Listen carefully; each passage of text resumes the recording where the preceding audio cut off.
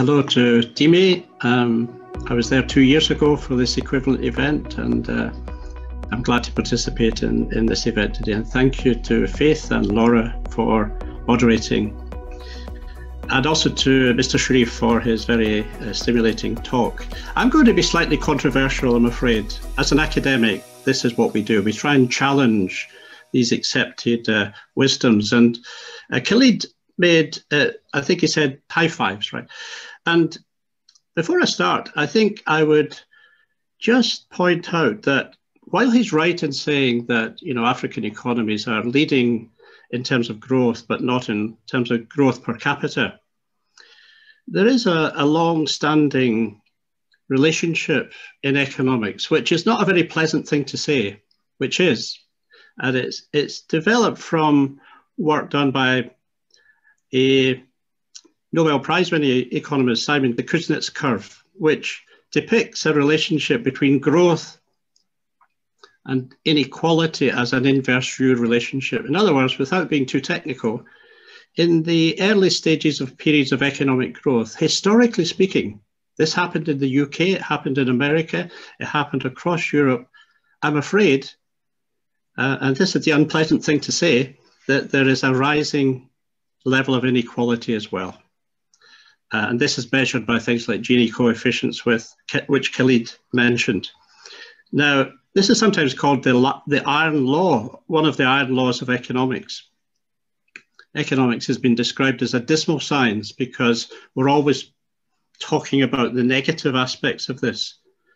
This doesn't mean, of course, and here I agree with Khalid, that relationship, that inverse U relationship cannot be mitigated. It can. And indeed, you can get different shapes of this curve for different countries. And some countries have achieved great success in mitigating the inequality effects of economic growth. So I wanted just to start with that comment. That doesn't necessarily mean I'm a trickle-down economist, by the way. I think I would probably describe myself as a Keynesian economist.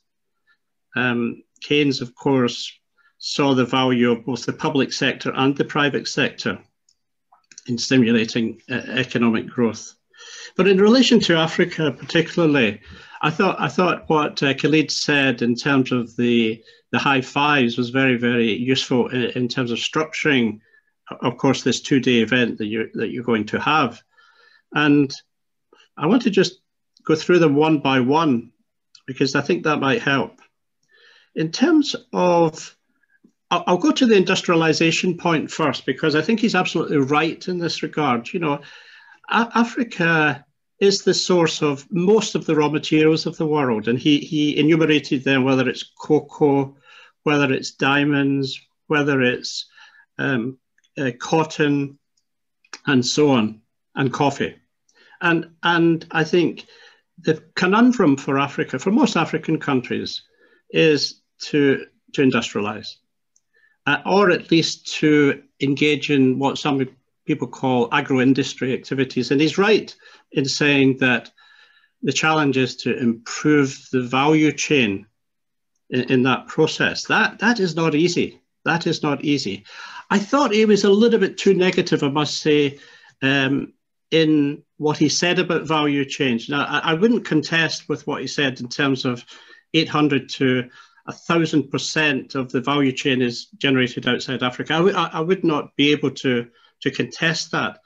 But I do think there are some success stories in dealing with this problem. I mean, I know West Africa quite well, and I know that there is a growing internal market for the production of chocolate, for example, from cocoa. So I think we need a bit more balanced and nuanced understanding of these relationships. And I'm always very reluctant, and I was pleased that he also displayed this reluctance not to generalize across 54 countries, because they're all very different. So that's my first point. And I think I sort of agree with him, but I'd like to kind of put a more subtle perspective on that. The second point is, and here I do agree with him, that what all economies need is an expanding middle class, a middle class of the population who spend. And here I totally agree with him on that. And this is the challenge. But how do you generate that middle class? How do you encourage it? And again, some countries are doing rather well in this area. Nigeria is one of them, actually, that has a very rapidly expanding number of people that we would call middle class, i.e. Using purchasing power parity equivalents on income levels somewhat comparable to income levels in parts of Europe, for example. And this is also applying to countries like Kenya and Ghana to some extent. So I think a growing middle class is extremely important, because he's right in saying that without consumption, you don't get the demand for labour. The third point, where I also sort of agree with him, but I would just suggest a possible way out of this dilemma that he identified, and that is in terms of state investment in industry and so on. Now, the question is, and the problem is, the tax base in many African countries is too low to achieve that from internal resources. Now, this leads to 2 or 3 outcomes, and one of them is a reliance on inward investment. I'm sorry to say. And in recent years, a lot of that inward investment has derived from, obviously, countries like China. And that raises issues about what terms and conditions for that FDI exist. I have a number of doctoral students working on this at the moment. And this is a very, very difficult area to develop, to move away from. So when the tax base is low, state investment is difficult to achieve from internal resources. I was very interested in what Knox said just a few minutes ago about the role of the diaspora in this regard, because an increasing number of African countries are actually trying to mitigate this reliance on FDI by inward remittances from diaspora populations abroad. And this is evident in a number of cases. And I'll just mention one case which I'm particularly familiar with, which is in Ethiopia. And this is a controversial point again, because Khalid did mention the importance of power generation. In Ethiopia, of course, there's a major dam project, the GERD project, which is very controversial because there are disputes between Egypt and Ethiopia, and Sudan is involved as well in terms of the effects upstream on the Nile. And that dam has been built mainly by internally generated revenues from the Ethiopian economy and remittances from Ethiopians, the large diasporan population that live across the world. So I think the debate has to move on a little bit from just, is it private sector or public sector? It's a whole mix of different components, just like a good meal. My fourth point, I think, is that the role of aid, is the old question that we've been debating in development for literally decades. And, actually Knox just mentioned the point that just a few days ago, the UK has decided to reduce its aid to GDP ratio from 0.7 to 0.5. Now, we know this is to do with COVID. I actually take the view, and people might not like me saying this, that this is probably a good thing for Africa. Because we keep talking about dependency, but when it comes to difficult decisions, we shy away from them. And here we have a decision made by Britain, which many British politicians have objected to, by the way, which we can live with, and we'll have to live with it. And it's probably a good thing, in my opinion, because when it comes to aid from government to government, there we have the problem of monitoring that aid, making sure the aid is spent on what it should be spent, opportunities for rent seeking and corruption and so on and so on.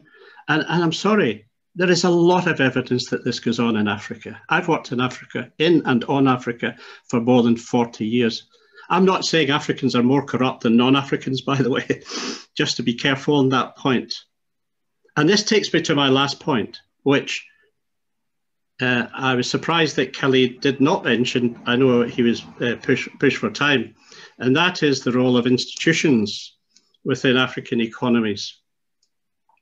And this is spread across most of the continent in Africa, with some exceptions. There was an election this week in Burkina Faso, and there's one in Ghana soon. And of course, there are events going on in Ethiopia as we speak. And one of the major obstacles to sustainable economic growth in Africa is the weak institutions, political institutions, the fact that often the economy is doing very well, and then an election comes along and there is trouble and demonstrations and sometimes violence and so on, and it sets the economy back again by a few years.